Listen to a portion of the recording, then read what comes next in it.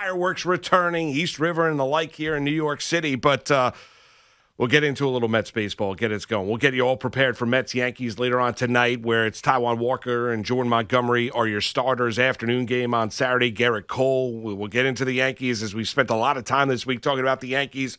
Because they keep holding press conferences. No doubt, with Cashman, with Boone, with obviously Hal Steinbrenner yesterday, Maggie. But last night for the Mets, and tough loss. I mean, and you could probably say bad loss for the Mets is, DeGrom bad early, and what I mean by bad is he gave up 3 runs. The Mets are down 3-1. He then retires, 18 straight, has 14 strikeouts, finds himself. That's the brilliance of Jacob DeGrom. It just is. When you watch him early on and, in the second inning, the Atlanta Braves have hit for the cycle as a team, double, triple, and a home run and a single as well. And you're saying to yourself, uh-oh, here we go. DeGrom able to be wild in the strike zone, find that command, find himself. Those are what the greats do. They really do. When he doesn't implode. He doesn't give you a 3-inning or 4-inning start. Jacob DeGrom settles down and becomes his usual brilliant Jacob DeGrom self. And it was a winning start. Unfortunately for the Mets is that they don't have any offense. I mean, it's a lot of light hitting. Little to no offense whatsoever. They didn't do all that much against Ian Anderson. Dom Smith tried to play hero late, hitting the game-tying home run, and then you get to the bottom half of the 9th inning, and Seth Lugo didn't do his job. You need Lugo to be good there to get yourself into extras, put the men on second, have an opportunity to potentially win it.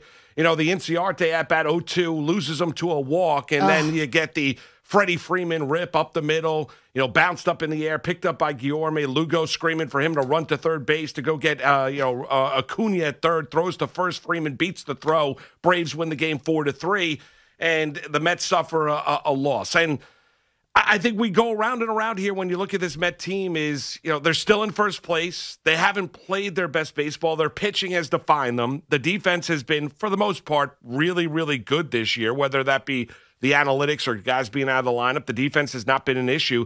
The consistent drumbeat for the Mets is, when is this offense finally going to wake up, Maggie? When is this offense finally going to do what carry their weight on this team and do what you expect them to do before the start of the year? I don't know, but they got to wake up because, guys got to start getting hot here. And you worry because everyone told me, June, and I was worried about June. And I'll admit, they go 500 in June, exactly 15-15. And so they kept their heads above water, and you keep yourself in first place. But one of the big issues that I have with people just saying, the Mets are fine because they're in first place, it's like, why are we scoreboard watching in June when the other teams in the division have not even begun to play anywhere near their best baseball? The Nationals have come on recently, winning like 14 of 17. And my big fear is that maybe you woke up a little bit of a sleeping giant in the Atlanta Braves. I mean, the Atlanta Braves, talk about momentum that they could build off of with the last 2 games of this series.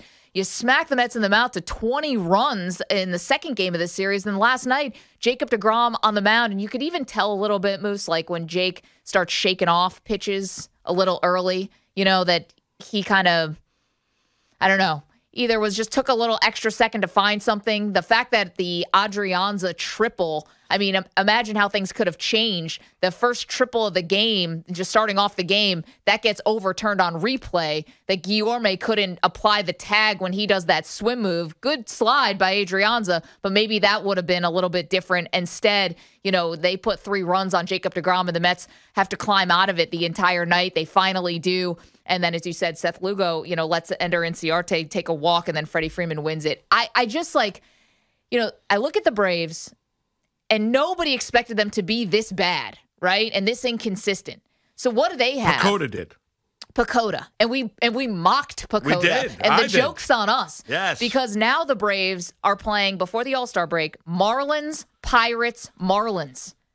You're 5 games back in the loss column, sure. But what does a good week do for you here? This could look very different as we hit the All-Star break as it did heading in. And I always hated that scoreboard watching because the Mets were, A, not playing their best baseball, and 2, they couldn't ever apply the pressure when the window opened. The window opened because the rest of the division got off to this really lousy start, and the Mets were like the best of the worst.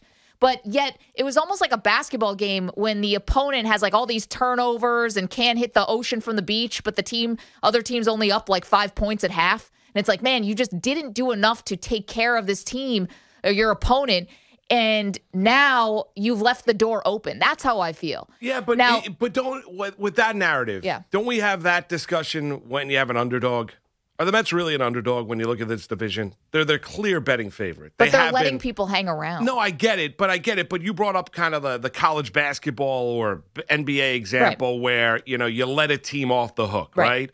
That's more a case, when I look at it, more of the case of a team that's kind of up against it, underdog, the other team, you had an opportunity, they had a bad half, you should have jumped out, you should have been up double digits. Like, I look at the Mets, Maggie, and I've said it, I know you and I kind of disagree on it to an extent, is I still think the Mets control what they control, what happens in this division. The pitching is real, right? I know they've suffered injuries. Positive news yesterday by Rojas about Carrasco. The lineup but David Peterson is going to miss his next start. David Peterson's going to miss his next start. But positive news about Carrasco. We'll take that positive. Right, take the positive, but you have the negative as well. Fair. The lineup, though, is one that, I've given them maybe a little bit too much credit here. Maybe the lineup I've given them where I think, with Conforto and Lindor and McNeil and Alonso and with Dom Smith and saying, well, there's too many good bats in this lineup to be as meek as they have been up until this point in time. One of the worst in baseball. Maybe I've overrated them. I mean, maybe it is. Maybe the too much information or the information they're being given now by their hitting coach, Quattlebaum, maybe, that's not resonating with this group right now. Because, or maybe teams know how to pitch these guys and they have not made the proper adjustment up at home plate. At some point, Rojas talked about earlier in the week where the mini comeback before the big 3-run home run, this is a sign of our offense, I believe, turning it around. You get the same lackluster at-bats night in and night out. I still, though, think that if the Mets play their best, I still think they're the best team in this division. Now, they have not played their best either. You're right about the Nats, who have been hot as a firecrackers of late.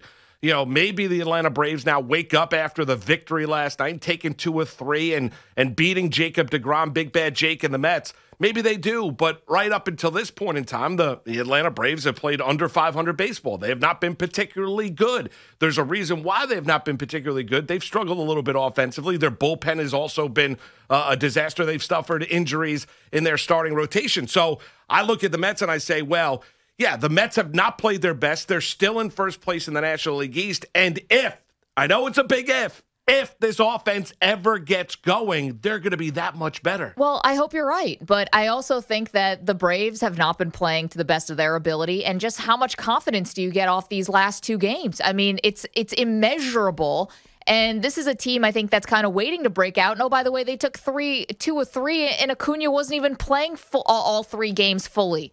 And he's one of their best, if not their best player, who didn't even start yesterday's game. So I felt like the scoreboard watching was always just counting your chickens before they hatch kind of mentality, and I really didn't like it. Now, the one thing that actually makes me very optimistic is the message that's coming from the Mets, which has been said over and over again, whether it's by Zach Scott, who's the acting GM, or whatever, which is this is not going to be the team post July 30th.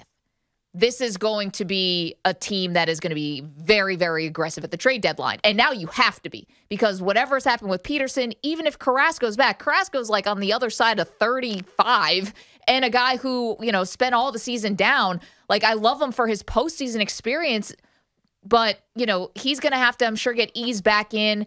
And you have to meaningfully add to this rotation. I know it's weird because the offense is the problem, but adding to the rotation is what they must do. And can I add on top of it one other truth about this Major League Baseball season and why I fear waking up the other teams in the division?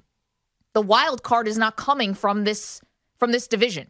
The wild card is coming from the NL West. Right. So you have to win the division. You don't have actually any breathing room. You don't have a safety net. You can't say, well, we could get the wild card. No. San Francisco Giants, LA Dodgers, Padres, those 3 teams, the wild cards are coming from somewhere else. And I don't even know what the Chicago Cubs are going to do at the deadline. Do they decide to sell? Do they decide to buy?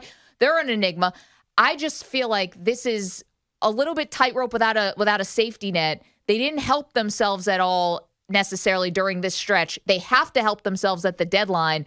And when is the offense going to wake up? I mean, who the hell knows? Your guess is as good as mine. They've scored 3 runs or fewer in 7 of their last 11 games. Well, and you look at it, June 16th, high water mark. They were 35-25. Last 17, they're 6-11 in their last 17 not games. Trending in the right direction. They're not. I get they're not trending in the right direction, and they've had some gut-wrenching losses here, and that's what probably gives you a little bit more confidence if you're a Met fan about adding something, is because of Steve Cohen and what Scott has to say. And we talked about the positives of having Cohen owning this team, with how the quality that this team left spring training with the bench, Maggie, and the backup players, and those guys have had to been called on to play a lot of meaningful innings, get a lot of meaningful starts here for Luis Rojas due to injuries.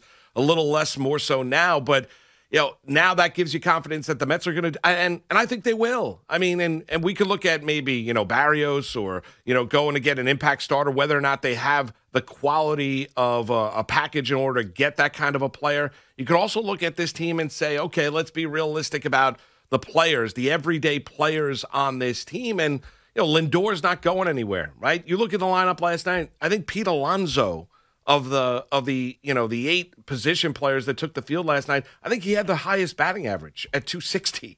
You look at the rest of them, they're just not hitting. And, that goes for, Dom Smith showed you a little bit of, with the 2 solo home runs, but he only has 8 home runs on the season. Right. Lindor hasn't given you all that much. McNeil. So I think if we're going to give an honest assessment of looking at this group, yes, we say, okay, well, there's a lot of really good hitters. Well, you say, well, some of them aren't hitting. What are guys that you look at with this team where you say, well, those guys are definite keepers. Those guys have to stick around. Lindor, obviously, he's not going anywhere. Alonso's not going anywhere. You look at Michael Conforto. Michael Conforto, since he's come back, he's hitting 216. Mm-hmm. I mean, he's not really ripping the cover off the baseball, and this is a huge year for Michael Conforto as he enters free agency next offseason, and he's coming off missing a significant portion of the first half with that hamstring injury. Well, and that's the last thing you want, right? We always talk about pressure. Who has more, Lindor because he signed the big contract, now he's got to live up to it, or Michael Conforto because he's playing for the big contract, and how do guys respond to this? And Luis Rojas, I think it was Rojas, was asked about pressure with Conforto. I think Steve Gelbs had a report on this a couple days ago, and it was just that Conforto is like a perfectionist, which must be infuriating if you're a baseball player because it's a game based on failure. So how you can be a perfectionist and also succeed in this league would be crippling if you were a perfectionist. But anyway, the idea that he puts so much pressure on himself, and he's so, I don't say wound tightly because I don't think it's necessarily that, but he's put so much pressure on himself at all times. If he doesn't start hitting or he doesn't feel as comfortable as he did, and you got that contract looming out there and all of this stuff, you got to think about these guys and their mentality and where they're at and who's picking each other up. And I mean, you can't expect that the pitching staff is going to be perfect every night. The offense at some point has to come through and win a game for them. I know it's happened here and there, but on the whole, everyone's had to be perfect. And Lugo wasn't perfect last night. May got himself out of a big jam, by the way. Lugo wasn't perfect last night, and they lose the game. And the night before, they got smacked around and got totally humbled. So it's tough to leave Atlanta like this, heads hung a little bit. Even if you are in first place, that couldn't have felt great. And now you come back home, and you got the Subway Series waiting for you. Yeah. And another desperate team.